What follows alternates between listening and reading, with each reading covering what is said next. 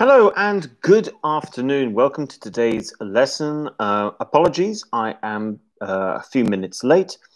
However, I am now here and I now have a good connection. So without, I can begin. I'd just like to let you guys know that there's a new video up, which went up this morning. It's the first, it's part one of 3 videos that will be coming out, and it's on nature.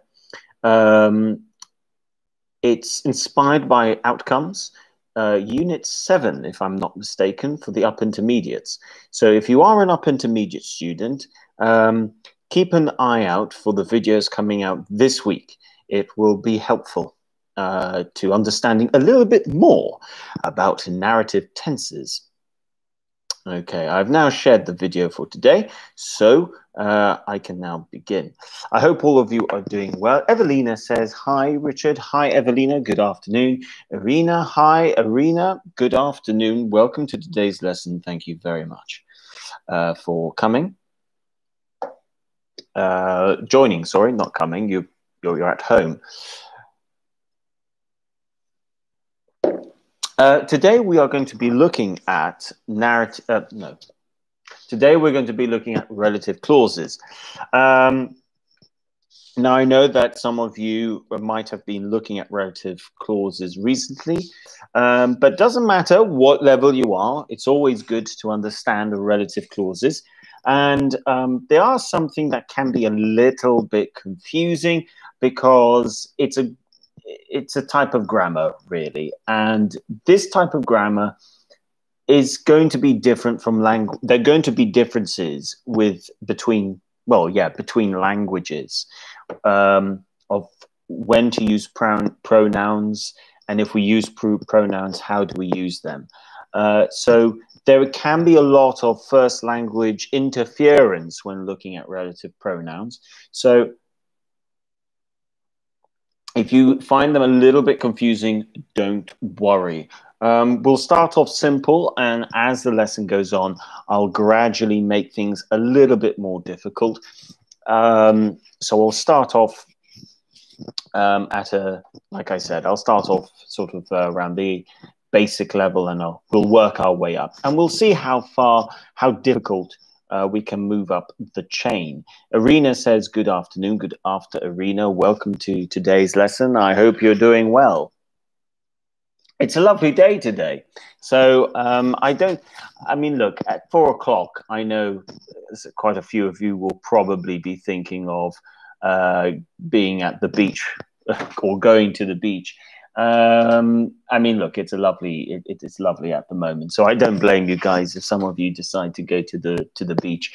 Having said that, this is YouTube, so you can always watch the lesson later, but it is important to look at the live chat, because that's where I put all the information, as I don't have a whiteboard behind me, or I don't have the know-how yet to put a whiteboard up and explain things like that. So all the explanation is always going to be in the live chat section, sorry. So let's begin. First of all, let's just try and understand something. And that is, what exactly is a relative clause? What are we looking at when we're discussing a relative clause? But when we look at a relative clause, we are always going to be looking at the following, really. So let me just copy this in over here, okay? We are always going to be looking at what we would call relative pronouns. So pronouns like who, that, which, whose, where, and when, for example. So that's the first thing that we need to know. That's what we're looking at. That's the type of pronoun, the relative pronoun. So that's what we are looking at. Then you might be asking yourselves, okay, so what exactly does this do? What is its function? Because it is a grammatical, we have it because of grammar. Well, we use it because we are trying to define or identify a noun that comes before or precedes. Now, precedes is another word for comes before. So I'm just going to put that in brackets, okay? Sandra says, hi, Richard. Good afternoon. Good afternoon, Sandra. Good afternoon. And Leondina as well. Good afternoon. Welcome to today's lesson. So that's the important thing. When we are looking at relative clauses, it's going to be a relative pronoun like who, that, which, whose, where, when, for example. And we use it because it has a function. We're trying to use it to define or to identify the noun that precedes or comes before them. So that is its function. Now, let's start off with a very simple example, okay? And then I'm going to ask you guys to come up with your own basic example. So I know that we're all on the same page, okay? Let's say we've got this sentence. Do you know the girl who started in grade 7 last week? Okay. If you want to try and make this slightly different, you could say, do you know the guy who joined the class on Monday? Okay. So the first thing that we have to think about is, okay, who is our relative pronoun? And who is talking about either the girl in sentence 1 or the guy in sentence 2. So we've got the girl who, or guy who, for example. So that's why it is just clarifying who we are talking about. And in that sense, we are clarifying our subject. So before we move on, as this is the basic entry level into understanding this, let me just see if you guys can create your own example of a relative clause, for example. So you can write it as a question. You can write it as an answer. If you want to try and write it as a sentence or try to write it as a question, either way. But let me just see first if you guys all are on the same page here. By the way, the same page is that we all understand the same thing. That's what same page means as a phrase.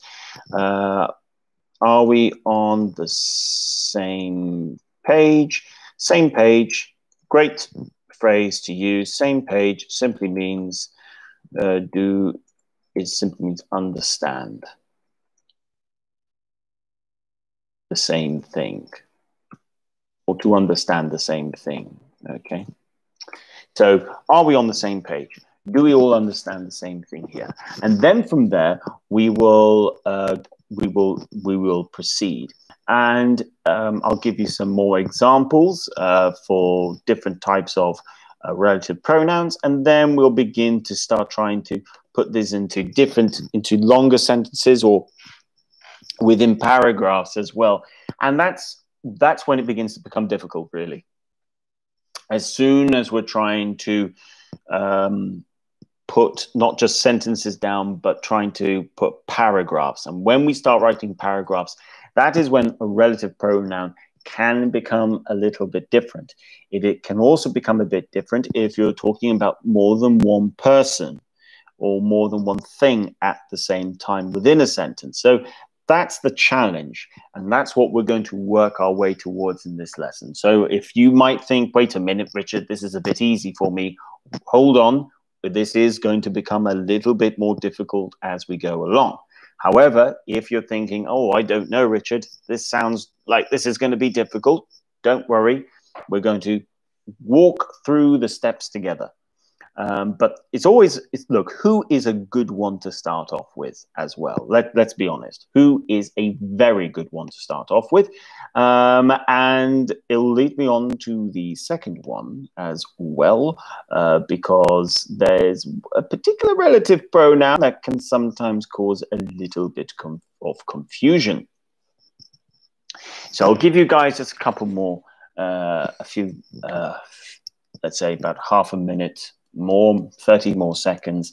See if you guys can tell me, give me an example of your own relative pronoun, own relative clause sentence using who, and then we'll move on to the next one.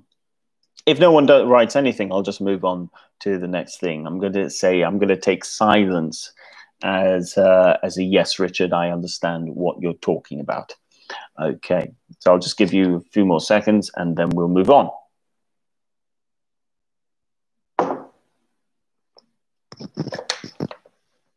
Okay, so let's look at the next one. Now, the next one is, we're going to go through each basic one to begin with, just so we are absolutely clear, just in case there's any confusion. Sandra says, do you see the man which is close by the corner? Val, Sandra, here we've got man. Now, man is a person. So if we're talking about a person, we can only use either who or who.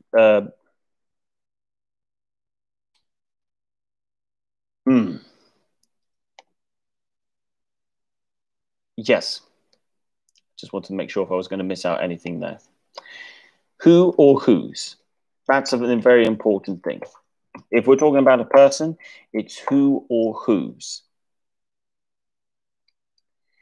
We can actually also use that as well for a person. And I'll give you an example as to when we can use that. As for your preposition, do you see the man who is close by the corner? Okay, you've got close. You've got options. Close to the corner or in the corner. Close to is not in. So in the corner, close to the corner. In the corner, close to the corner. Those are your two options. Evelina says, who was the guy who was with you last night? Yeah, that's a good sentence, Evelina. Yes. Who was the guy who was with you last night? Yeah, that's a good sentence. Well done. Okay. Yeah, so as we go through, we are going to look at the pronouns that can be used for person or thing. As I've said over here, with the person, you've got three options: who, whose, and that. So let's just start off looking at the person. So we started off with an example of who. Now, whose, you might be thinking, wait a minute, whose? What are we talking about with whose? So let's go with an example like this.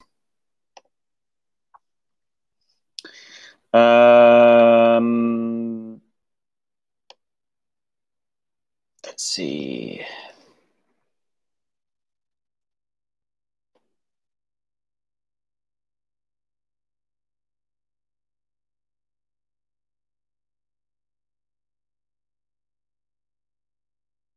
Okay. I'm trying to, never mind. Okay, I'm just going to go with this sentence. I think it does the trick. Okay, the student is a child whose parents own Tesco's supermarket. Don't worry about Tesco supermarket. That's just a supermarket in England. Now, the important thing here is the student is a child whose parents own Tesco's supermarket. Whose? Whose, okay. We need to think here. Whose is who's talking about which noun? Which noun is it talking about? Is it talking about the student or is it talking about the child? Either way, you're talking about the same subject. That's the other thing. You're talking about this particular child who is a student. So in this case, the child who is the student, and then we've got whose parents own Tesco. All right. So it's an important thing to understand here. So whose can be used for a person. Now, we can also use it It's true, we can use it for a thing, but at the moment, we're just using it as a person. Now, in this case here, when we're saying the student is a child whose parents own Tesco's, okay, whose is referring to the child. Child comes just before who. So you've got the noun and then you've got the relative pronoun. The relative pronoun whose is talking about the child. Whose parents own Tesco's. So that is an example. If you want another example, we could write the girl is a singer whose album is currently #1 in the charts. Here we go. So the girl is a singer whose album is currently #1 in the charts. Here's another example. In this case, singer is the noun. The relative pronoun is whose. Whose is talking about the singer. And it's talking about something to do with the singer. In this case, her album, which is currently #1 in the charts. It would be the same as saying, for instance, let's think of a famous artist, music artist. Why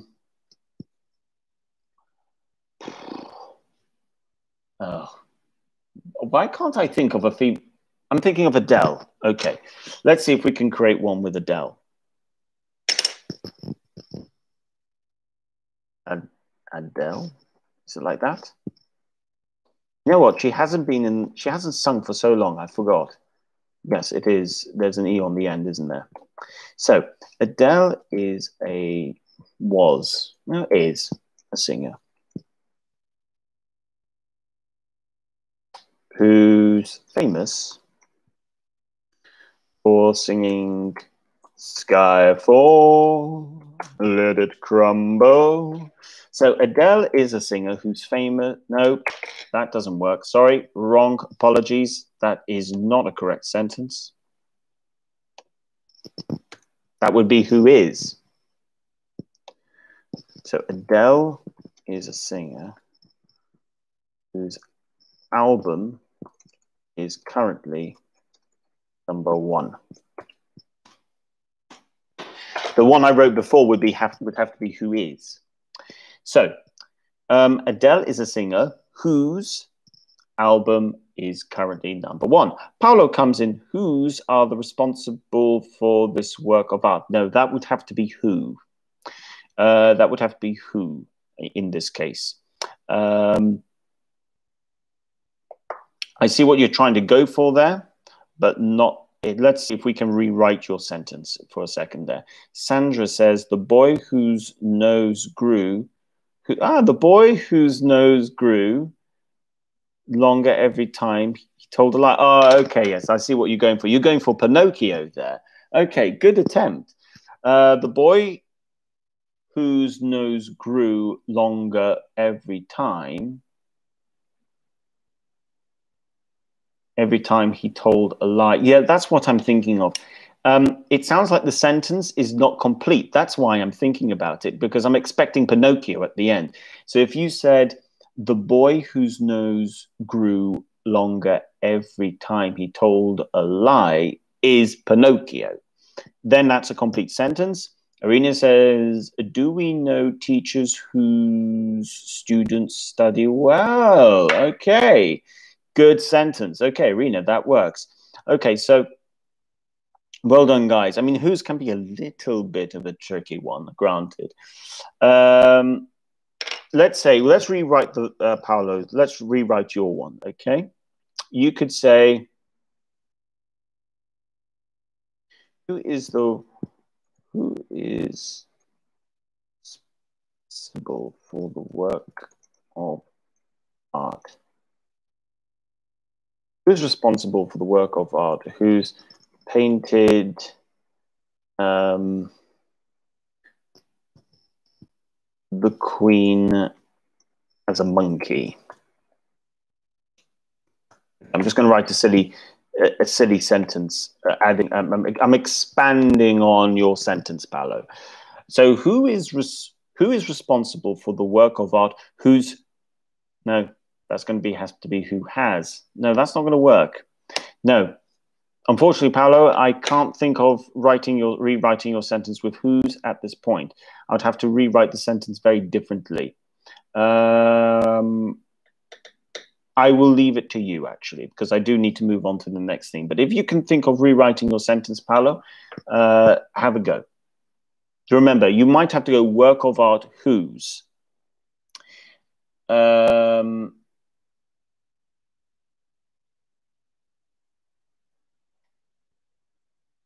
The artist who... No, I would have to think about that myself. I'm trying to think of too many things at the same time. And I should really move on to the next thing because we're going to run out of time at this rate. Now, let's look at the next two. This is going to be I'm going to do both of them at the same time because it's important. I'm actually just going to finish off with that, actually. I'm just going to finish off with that when we're talking about a person. Because then we need to move on to things. Who walked on the moon? Okay, so this is the first example. He was a man that walked on the moon. Okay, so in this case, we're talking about Neil Armstrong, for example. He was a man that walked on the moon. You could say he was a man who walked on the moon. You will see that if I use that and I'm talking about a person, I probably can also have the option of changing that for who. But the reason why I'm going to go with that maybe is because I'm talking about an action, really. Again, that's and that might be my reason for going with that instead of who. But it's a really small difference. But that's effectively it. Again, I could say she was an actress that acted in Star Wars, for example. Again, I could replace that with who if I wanted to. But that is why we can use that with a person as well. Okay, so those are our choices over here. I think you feel free to write your own one with that. But I do want to move on to the objects because that is where things can begin to get a little bit confusing. And we need to be very careful when trying to choose the right thing. Now, when we're talking about a thing, first of all, what can we use? Well, we can use which, for example. We can use that. We can use whose. And we can also use, yeah, those are the typical ones. We'll start off with that. So, which, that, and whose. That is when we're talking about a thing. Now, let's start off with, because there's which and thing. Let's go with, okay, originally I was talking about an author, whose. So let's start off with giving you an example of how something can be a bit different between using whose for a person and whose for a thing. So let's go with this. Originally I said, for instance, okay, she is, let's say I said he is a writer. Actually, I'm going to compare them like this, okay? First of all, this is a book whose author, okay? This is a book whose author, and then we can continue the sentence. This is a book whose author was famous for writing Harry Potter, whose author lived in the early part of the 20th century, okay? You can continue your sentence however you like. Now, if we were to write this as a person, not as a thing, instead of using a book whose, in this case, this is a book, we're talking about the book, not the person, we'd have to change it around. So we could say, he is an author whose books. Okay, so as we can see, this is the important thing. We need to think about the subject. Are we talking about the subject being a book, or are we talking about which is a thing, or are we talking about a subject, which is a person? If it's the person, we go for author. If it's the thing, it is a book. And this is the same if we wrote it as a singer and a song. For example, this is a song whose singer. She is a singer whose songs,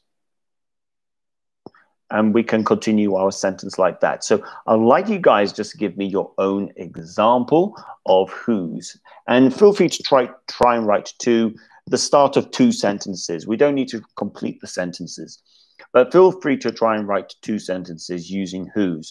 One when you're talking about a thing, and one talking about a person. I mean, these are examples that are quite important in order to be able to get right, because it's always important to know what your subject is. Is it a thing or is it a person? Sandra says, this is a receipt who's created a famous... Oh, recipe. Oh, sorry, I read receipt instead of recipe. Sorry. This is a recipe who's created a famous chef. You're really close. You need to put chef after whose. So this is a recipe whose creator, actually, you need to go with creator. You need to go with the noun creator, whose creator became a famous chef. So that's quite close. That's quite close. You would have to say recipe, blah, blah, blah, blah, whose creator. So you have to go with the noun. You will see that, by the way, a lot. Okay, don't forget the noun here. Whose creator became a famous chef. Okay, don't forget about that. I mean, look, guys, if you are going to look at it this way, when I use whose, it doesn't matter if I'm talking about a thing or a person. It's going to be noun plus whose plus noun. That's how I'm going to have to put it. It's dependent on the nouns. So if I'm going to use whose, I need noun, whose, noun. This is a hero whose story surprised us. Irina, good, well done. Good, and here we've got hero, the noun, whose, plus noun again, story. So that's a good example. Okay, guys, so there we go. We've got some examples there. And that is beginning to come together quite nicely.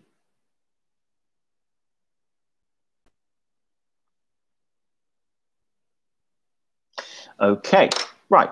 So now let's move on to the next one. This time we're going to look at which and that, because which and that can be really annoying, actually. Okay, let's start off with that. Right. Do I have, how many examples do I have? That can be a little bit annoying, but I've got a good trick of how to use that anyway. So imagine we can say, ask, can I have that pencil I gave you this morning? Can I have that drink? Can I have that drink you gave me last time? Okay, what am I doing with that? Can I have that drink? Can I have the pencil? Actually, I'm going to change this because there's a point I wanted to make and I'm not going to be able to make my point. It's just a good way of trying to do it.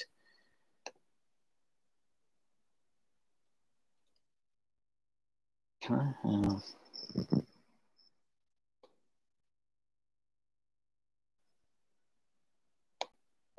No, I'm going to leave it at this for now. So can I have the pencil that I gave you this morning? Can I have the book that you lent me last time? Okay. Lent obviously is when you borrow something. Okay. Can I borrow that? I lent it from you. Okay. So they are synonyms. They mean something very similar. It means to borrow, but I don't want to get down. I don't want to spend time looking at that particular word. Now, can I have the book that you lent me last time? Can I have the pencil that I gave you this morning? We've got noun,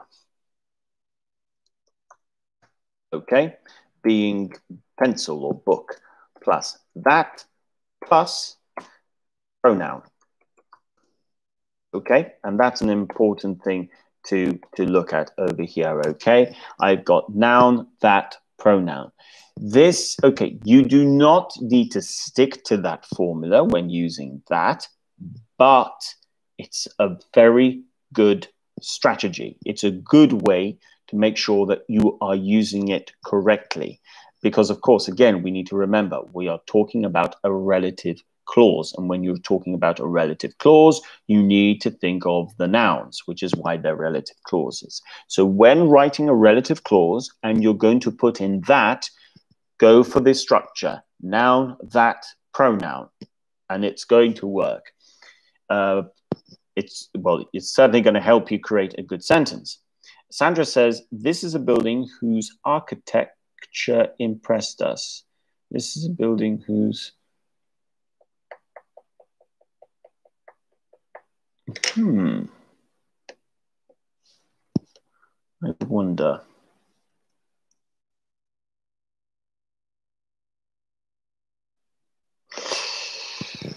I suppose when you're talking about a thing, this is a building whose architecture... This is a building whose architecture...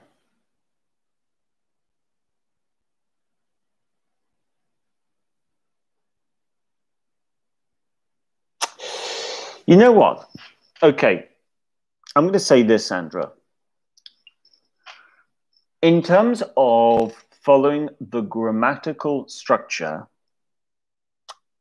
that is fine.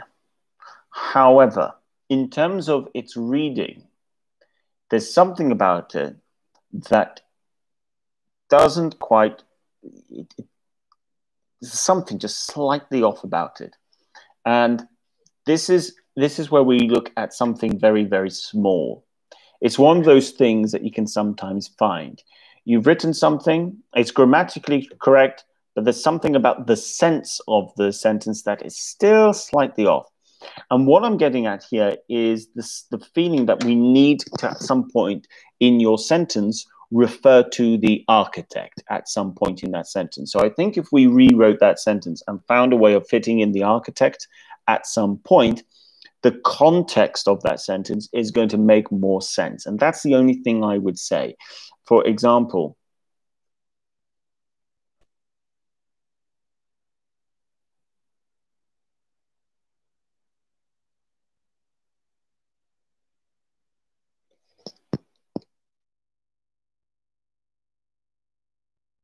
I'm going to see if I can just show you what I mean.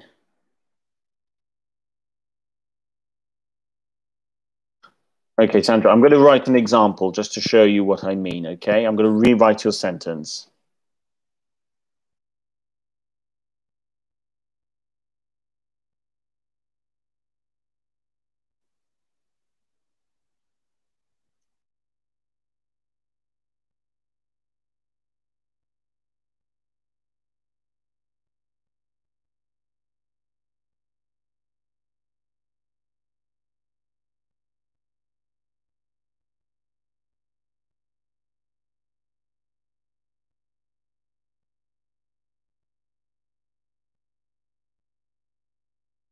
Okay, the architecture of this building, whose architect lived in the 1700s, really impressed us. This is what I mean.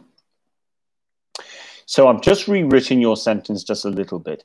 The architecture of this building, whose architect. Now, as you can see here, I've got building plus whose plus the architect, the noun. Lived in the 1700s, really impressed us. Why am I doing that? It's because of context, of the sense of, do we fully understand what we are talking about? Here it's very clear you're still talking about the architecture of this building. Whose architect? So the architecture is obviously dependent on the architect. You are still saying that the architecture really impressed. You're not saying the architect impressed. You're saying the architecture is impressive.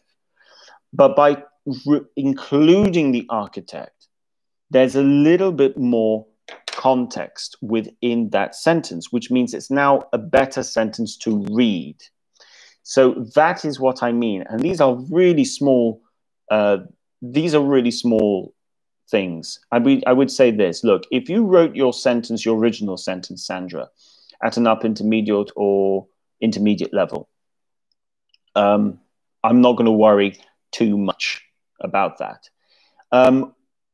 What I'm doing is I'm trying to give you a little bit more, an example that can help you develop your English to raise it to another level.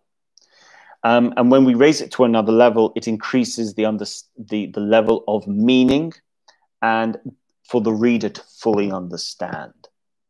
So that's what I was getting at. I mean, you could say, Richard, aren't you being a little bit silly here? Why are you going into something like that? And to which I might have to say, I know. But it's something I wanted to point out because context does matter and meaning matters an awful lot.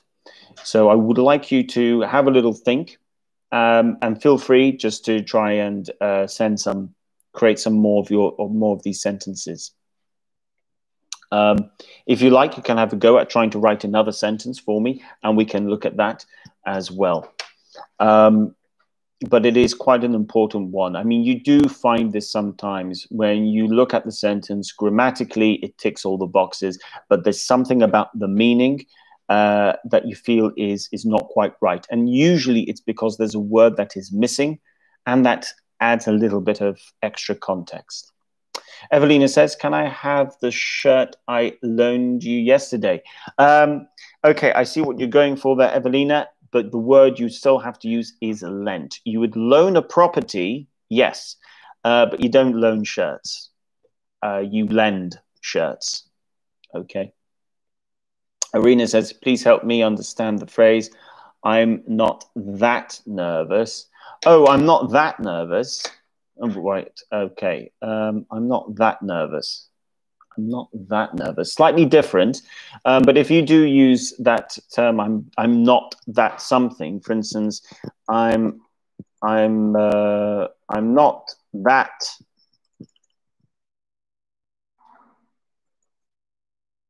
crazy. I'm not that stupid. I'm not that clever. And I'm going to point something out here. This is if you're stressing that. If you're stressing that, it means you are a little bit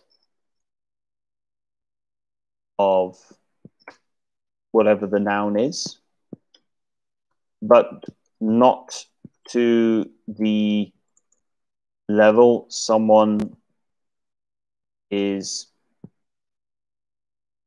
suggesting. So it's like, for instance, okay, a good example is this. You have €1 million. And so you have money. And you want to buy a house. And someone says, okay, You want to buy a house. This house is 2 million. So you might say, well, I'm rich, but I'm not that rich. So you're trying to say you're not to the level that the person is suggesting. Again, it could be like a chef, for example. You're good at cooking. You might be really good at cooking. But then someone asks you to do something that is too difficult. So you could say, well, I'm a good chef, but I'm not that good. You've got to go up to that level. I should say bit of a noun, or actually, sorry, not noun. Sorry, I got that wrong. That should be the adjective or whatever you're talking about. Sorry, I got that wrong. Adjective. So that's what we mean.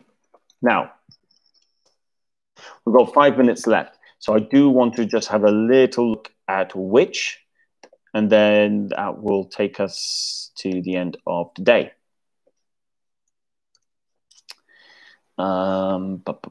Let's see. So a notebook is a computer which can be carried around. What they're called? A Kindle is a device. Device is a general word for something electronic product. So a Kindle is a device which can be used to read. Yeah, a Kindle is a device which can be used to read books, for example. If you want to, you can say an iPad is a product which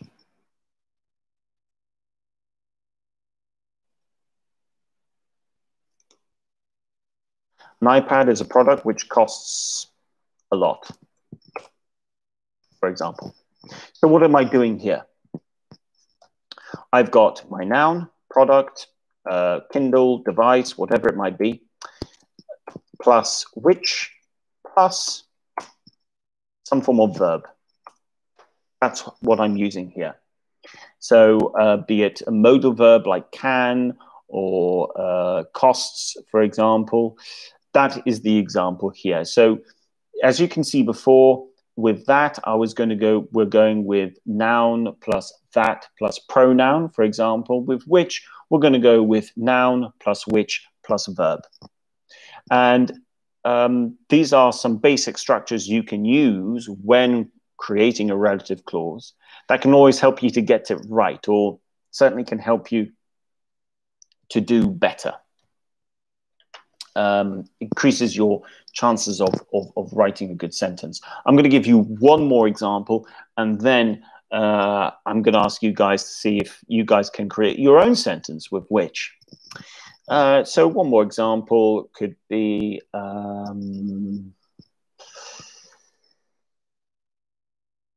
let's see, simple example.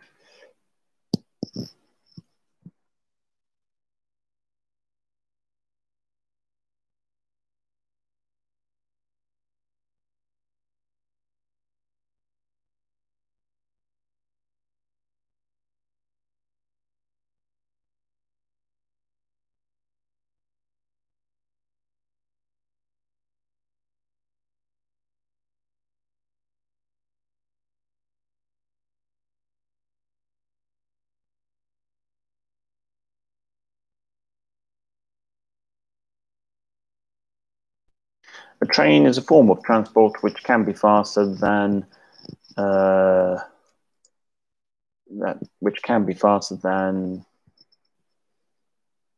cars. For example, again, it's a very simple, basic sentence. So that's another example. So, guys, we're coming to the we're coming to the end of today's lesson. If I have confused any of you in any way at any point, I do apologize. What I would ask you guys to do is, if you have any questions, just ask questions in the comment section underneath, and I will answer. If any of you want to share more examples, you can do. Just leave them in the comment section underneath. However, I'm just going to put my work email up here for now. I'm going to leave it up here for until the end of the lesson.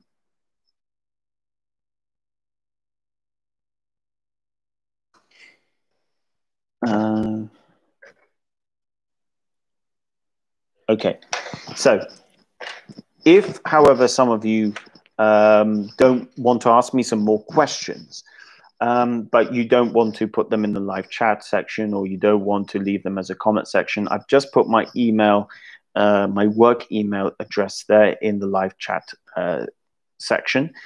Feel free to email me, and you can ask me your questions. You can ask me to give you more examples of what we were talking about today. I mean, look, relative clauses can be a little bit tricky. I think the one which probably perhaps, and I probably was responsible for it actually, the one that perhaps caused the most confusion at some point might have been the one with whose. But by and large, I think we've all learned. I think you guys managed to follow the lesson very well today. If you found at any point it was a little bit difficult, don't worry. Relative clauses can be very difficult. They are annoying, and you do have to think about them.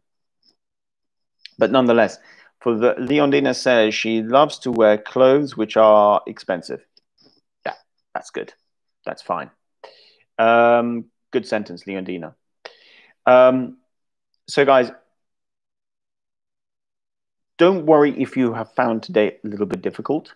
If you want me to spend more time looking at relative clauses, I'm more than happy to do so. Yes, sometimes you can probably use one relative clause and replace it with another relative. Sorry, you can use one type of relative clause and replace it with another, like, for instance, which, that are sometimes interchangeable. You've also got that and who, for example, which you can sometimes swap about. So there are always going to be some extras to this. But overall, guys, please make sure you like the video, share. Don't forget, we have another video out that is a short video, and the part 2 I'm going to show you guys tomorrow as well. I'm going to release it tomorrow. So thank you so much for joining. All of you in the live chat section, by the way, thank you for writing. And it's a massive help when you do write, because it means I get to see what you guys understand, don't understand, or if you have any questions. I will always try to do my very best to explain things to you, but without a board, sometimes this can become a little bit difficult. But for those of you who did write in the live chat section, thank you very much. It's always great to see you guys trying to interact. It helps a lot. To all of you watching who might not have written in the live chat section, thank you very much for watching and still, participating in your own way. So thank you very much, guys. Make sure you like the video, share, subscribe to the channel if you haven't done so already, and I will see you guys tomorrow at 4. Evelina, you too. Irina, you too. Leondina, you too. Actually, a special shout out for all of you who participated in today's lesson. Leondina, Evelina, Irina, Sandra. Am I missing anyone? Paolo, you too. And Irina as well. And Evelina, if I haven't said your name already. You're welcome, Sandra. Thank you very much. Thank you very much, everyone. And see you guys tomorrow. Wait a minute. That reminds me. What Tomorrow is time clauses. That's it. So tomorrow we're going to look at time clauses. Thank you so much, guys. See you tomorrow. Have a great evening, and bye for now.